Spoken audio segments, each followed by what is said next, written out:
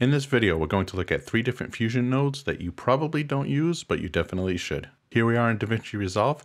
I've created a Fusion composition for each of the nodes that I wanted to talk about, so let's take a look at those now. Right now we're in the edit page. I have the first one selected, so we can head over now to the Fusion page. Now we're in the Fusion page, and let me quickly first show you what we're looking at here.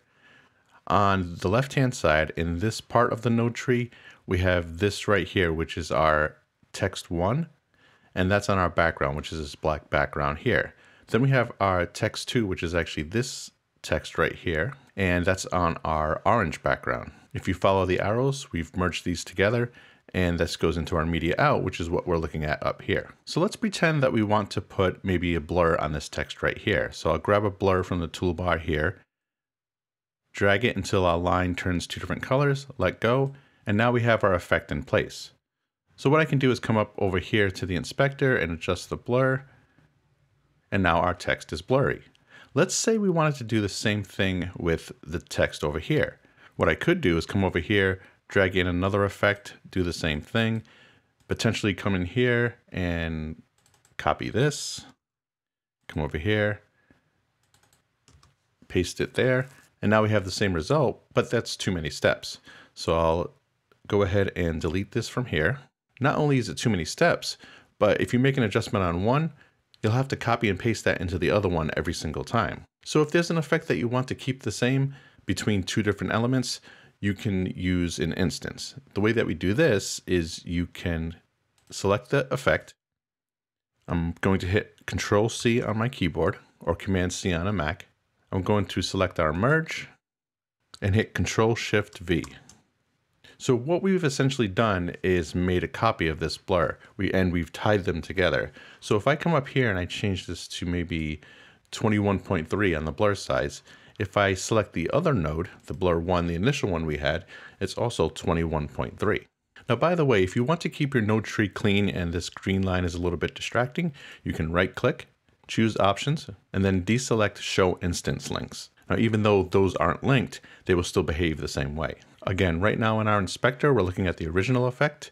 Here, if I choose the instance, you'll notice that the parameters are outlined in green. Now let's say that in this case, for example, we're happy with the blur size, but we don't want the effect to be strong on one, but we do want it to be stronger on the other. Any adjustments that we make now, everything is tied together. So in other words, if I bring down this blend to maybe 0.62 like I did here, it affects both of them. What we can do is de-instance one of the parameters that we don't want to be affected on both. Let me show you what I mean. If I right click on blend, I can come down to de-instance. So now if I bring this one back up to, let's say maybe around 8, 9, you may already notice it in this window, but if we head back to the original blur, that one hasn't changed. We still have the blur size of 21.3, but now the blend is not being affected. Having said that, if we do want to reconnect them, if we're having second thoughts and we do want them to be exactly the same, I can right click here and choose re-instance, and now we're back to being exactly the same. One quick note I wanted to mention, we can actually come down here and de-instance the node itself. The difference is we can't reconnect them after the fact. So I can come down here, right click, de-instance, and now both of these nodes are independent. As I mentioned, if I right click, there's no option to choose re-instance to reconnect them. So you just want to keep that in mind. The next node I want to show you is great for organization. If I head up to clips here, let's pull up our next Fusion composition. What we're looking at here is the video camera effect, and this is built right into DaVinci Resolve. This is actually a Fusion composition that was created and grouped together. If I double click on this effect right here, we'll be able to see the entire node tree. When looking at this node tree, it may be a little bit difficult to try to determine which node leads to another node, especially with this one going right through the middle here. So what we can actually do is start adding pipe router nodes. And to show you what those do, what I'm going to do is take this group right here, move this down just a little bit. I'm going to hold Alt on my keyboard or Option on a Mac, click this line right here, and it adds this pipe router node. So essentially what this does, instead of all these diagonal lines crisscrossing across your node tree, what you can do is add these pipe router nodes that essentially don't do much in the sense that they don't impact the footage in any way, but they're here for that one purpose, to organize your node tree to make it easier to read. If you notice, we actually have one right here. If I select it and then I hit delete, we had this diagonal line right here. Now, of course, we can try to maybe move this up, but now we have this diagonal line intersecting our line right here. Then again, we can maybe move this up, move this down. But as I mentioned before, just to make it cleaner and easier to read, we can add in those pipe router nodes.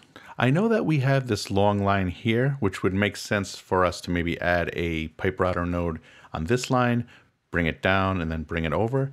But if I was to hold down Alt and click on the line, it doesn't allow us to do anything. And I believe that has to do with it going into the input here on the left-hand side. What we could potentially do is take this merge and move it up here. I could click here on this line, hold down Alt.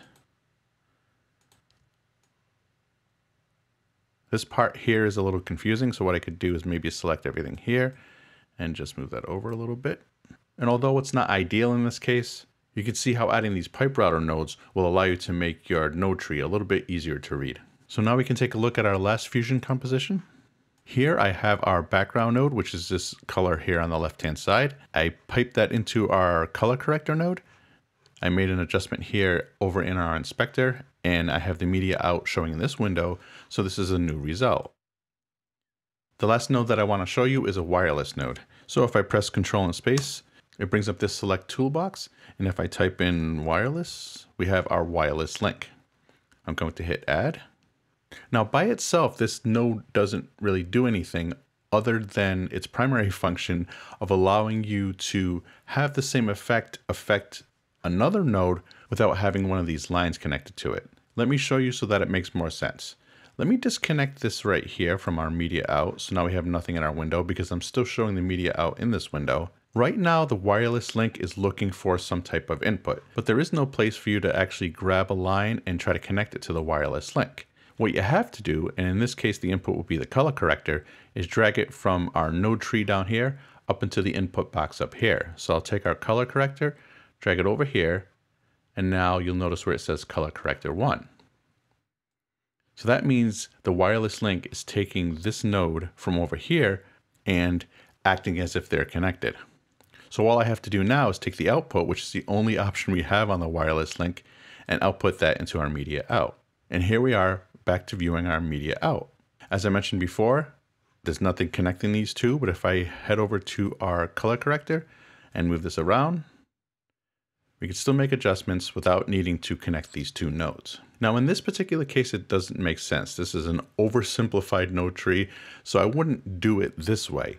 It of course would make a lot more sense for you to just connect the output of this color corrector directly into the media out. But if you had a really large and a really convoluted node tree, if you didn't use something like the pipe router that I showed you previously, you could use this wireless link to move it out of the way, once again, just so that everything is organized. If you like tips like this, please subscribe to the channel. I'll have a lot more. If you have a suggestion about what you would like to see, please leave a comment letting me know. If you're curious about some of the gear that I use, that's linked in the description below. There's also a link to my socials, including Twitter. As I always mention, I'm pretty active over there, so if you wanted to chat, follow me over there. As always, thanks for watching, and I'll see you in the next video.